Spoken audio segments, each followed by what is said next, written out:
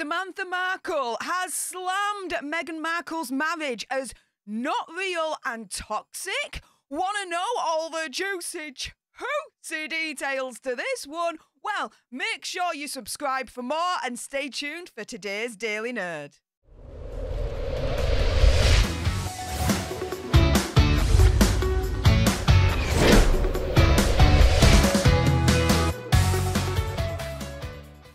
Hey up everyone, it's me, Stef The Alter Nerd, your nerdy alternative, and welcome to another dose of the Daily Nerd, where I break down the news and pop culture stories of the day that's pretty much caught me eye. And oh my goodness, yes, that Markle family interview on Sunday was absolutely insane. But before I jump into today's main topic, there is a little bit of housekeeping.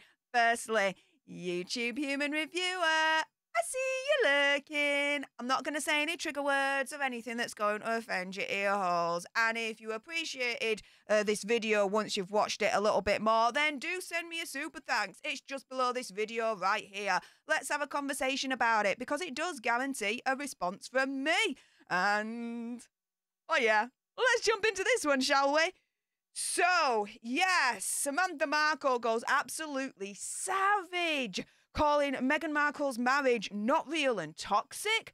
Well, let's go into the quotes here. So, Samantha Markle firstly says, quote, "When I watched the royal wedding, I was watching her and I was watching Harry. And there was something, in my opinion, missing in their eyes. It didn't seem real to me." Oh my goodness, like she drops the hammer straight away on this topic. And she's like, guys, this doesn't seem real. The relationship doesn't seem real. The marriage doesn't seem real. It's like, what the deuce? Do they actually love each other? Do they care for each other? Samantha Markle's questioning that, in my opinion, conspiracy theory, whatever. Woo, right? My goodness, my goodness. Now, I watched the wedding, a gazillion others, right, watched the wedding. And at the time, right, we put out the bunting. We celebrated them. We loved them, right? And we were so happy for the wedding. But now, as time has gone on, and we now know more things about the whole situation, yeah, you do actually question at times, well, hang on a minute. Do they actually love each other? Like, or what? Right? Yeah, I get it. Now, Samantha Markle goes on and says, quote, "When you look at it, in my opinion, what she and Harry have done, throwing everybody in the family, everybody in the world, family under the bus, doing Netflix, making $100 million, doing Spare, writing their own books, who are the gold diggers?" She then goes on to say, quote, "Who are the opportunists of the family name and the family stories and the photographs and of, you know, come on, that's the pot calling the kettle at its ugliest." And in my opinion, conspiracy theory, whatever, she is right, okay? She is correct on this matter, yeah? She raises some really good points. But to me, it's also a commentary on the state of their relationship, right? What is their relationship based on? Is it based on a mutual admiration, mutual love, mutual respect?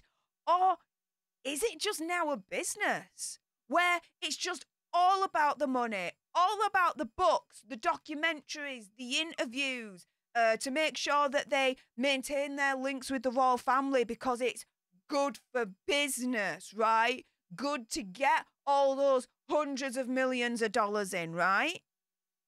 Is their relationship a true relationship of love, honor, respect, admiration? Or is it just a business relationship where they're codependent on each other based on business? Just asking for a friend, just asking for a friend. But she raises a good point there as well. We then get on to the final bit, you guys. And this is the full quote, okay? Because this has been all over the media, right? Samantha Markle calling the marriage toxic, right? Well, let's read out the full quote on this one. So the interviewer firstly asks her, so when you look at the last 3 to 5 years, do you think meeting Harry, being with Harry, marrying Harry has improved your sister's behaviour, or do you think it made it worse? And so Samantha Markle, she responds, quote, I think it's made it worse because I think he has the personality profile that perfectly enables someone who is an alleged narcissist. So in other words, narcissist A has married narcissist B. What did I tell you guys? What have I said all along, right? There is this running, like, most popular commentary, right, in this community that Meghan Markle is pulling the strings, controlling Harry, telling him what to do, this, that, and the other. What have I always said, though, guys? I've always said, no, I don't think it's that at all. I think they're as bad as each other. They're two peas in a pod, and we didn't know this about Harry until he met Meghan. Samantha Markle, in my opinion, conspiracy theory, whatever, is absolutely confirming my thoughts on this. She then further says, quote, whether PTSD or seeming neediness over his mother, his history of being somewhat rebellious in his own life and in his own family, competing always with his brother William and never being happy. I mean, he has a similar personality in not only the rebellion, relying on substances, to avoid accountability. So relying on substances to avoid accountability. Woo! And real growth and responsibility. Oh, I mean, I think he's enabled her. And I don't think they're improving each other's lives. So, there you go. He's enabling her.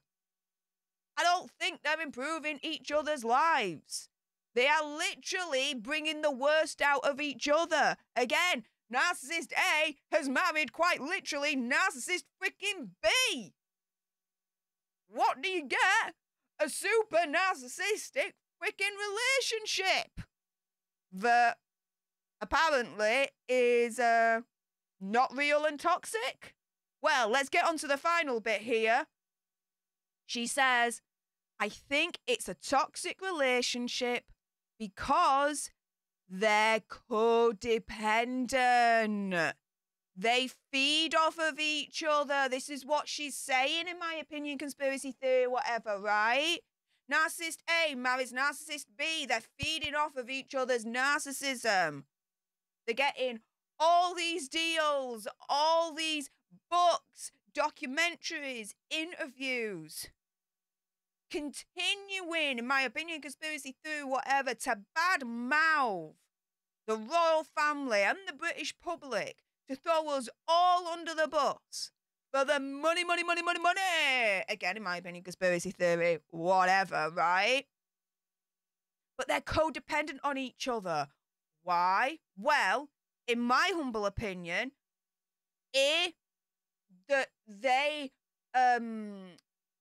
confirm to each other that what they're doing is the right thing, even though it really isn't, right? That they're both thinking the same way in regards to the royal family, that comforts each other in that manner. And without one or the other, they're alone in the world, right? And together, they make more money than if they were apart. Especially for Megsy, because if she ever, or let's say when, because I suspect it's not going to be long, when she splits up with Harry, her whole identity of being a royal, of being linked to royal family, is gone. She is dependent on Prince Hazard for the royal link. Because without the royal link, she is no one. She is nothing. She's not going to bring in the big bucks that she is doing at the moment with that link intact. Ta-da! Right? Now, enough with my gob. It's now time for your gobs. If you appreciated this video and you want more, believe me, woo, there is going to be more.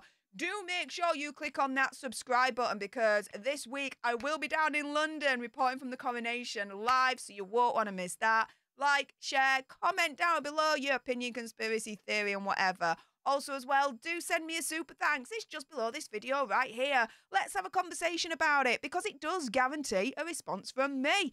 And until the next time, you guys, laters.